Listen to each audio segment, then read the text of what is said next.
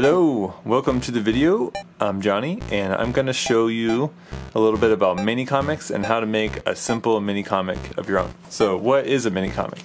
A mini comic isn't necessarily a mini comic, but really what that's talking about is the world of independent comics in which people can make their own comic books using their own printer, self-publish.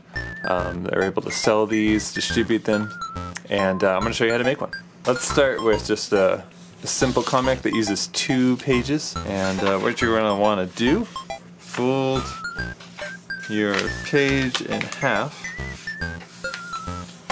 like that and fold it again. And if you don't know how to fold, just line up the corners like this and hold it, line up the other corner, and you gotta flatten out from here and you crease that guy. Okay, so we have 1 quartered paper here. Now we're gonna need another one. Alright, so now we got 2 of these guys. What you're gonna want in the end product is piece papers folded this way. Got the openings at the bottom. Put them together. Eventually these will be stapled, and we'll get that later. But first of all, what we have here is the potential to make a mini comic that you can mass produce. And how many pages can you work with in here? We got the cover, we've got inside cover, then we've got page 1, page 2, page 3, page 4, inside, back cover, back cover. If you want, you can use those covers right here, inside, to add, what is that, 6 pages of comic? But we're going to start with something smaller. Alright, so now getting into how I would make my mini comics. Here we go. So you can actually just use these papers and even keep them folded. We're going to use these as a master copy. And gotta zoom in here.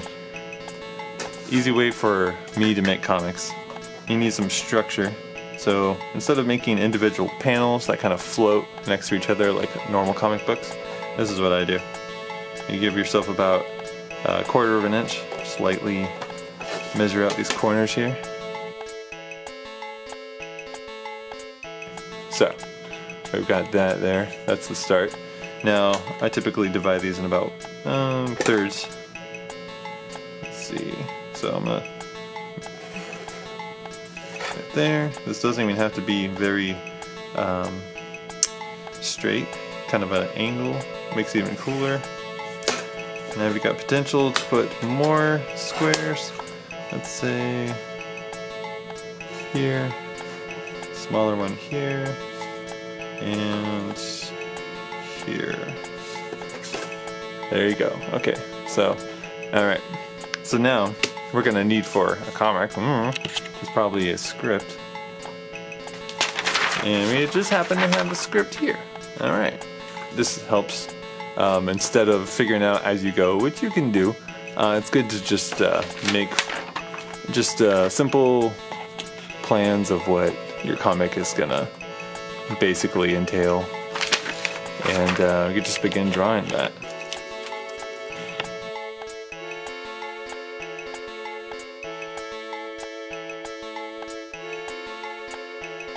So there we have it, sketching done for page 1.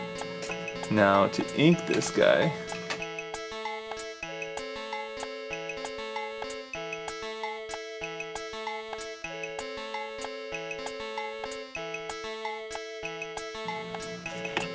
there, alright, so basically you got a comic here, and basically just erase this stuff. That's one of the pages down here. Now we just need 2, 3, 4, at least 4 more pages.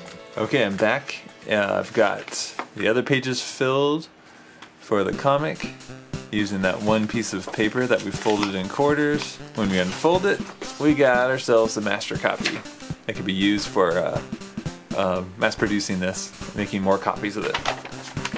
Additionally, we've got the other quartered piece of paper, and we got the cover here inside.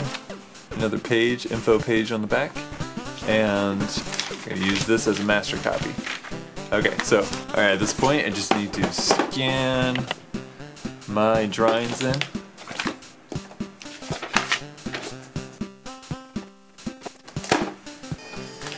Okay.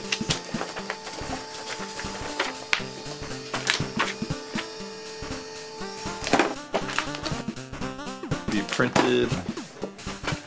So once I have those on the computer, I can touch them up all I want, format them for an 8.5 by 11 document picture thing, you know, and then just take that to a printer and get those printed. So once you get your copies of your master copy back, this is just original. I don't have a printer right now, but it would look just like this, of course. And you don't need to do double side, it's just all one side. You would just need to fold it like you started with, the right direction, of course. And your cover as well, like that. Okay, so once you've got your copies and all folded and good, ready to go, you just put them together.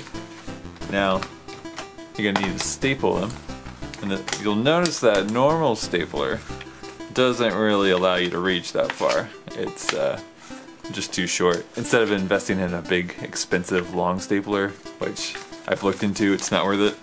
This is what you do. So you take your comic here. You're just gonna wanna fold the back pages in half.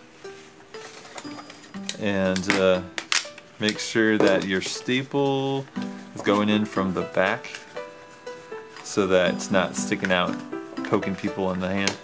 Takes a little practice to get it right where you want it. I'm going to do 2 staples. And then you got to do it quick though. I'll show you why. Because you don't want this crease too long because you got a pretty messed up comic then.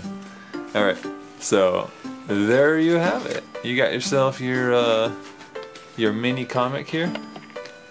And you can make these all you want. This is just 2 black and white prints. So that's about 18 cents each. So we're talking, you know, a little under 40 cents based on where you print these for each one, which doesn't really give you a very good margin for what you're selling it for. Of course, you don't ever really make a lot of money off of these things. You definitely don't do this for a business, but they're fun to give to your friends. You can actually take these into comic shops if they're really cool. Places like Portland, Seattle, all that, and they'll actually sell these for you and give you money up front or commission basis and get them circulated. And that's pretty much it. That's how you make a mini comic. This is how people are basically doing it, and you can too. And I hope you guys make a lot of cool comics. See you.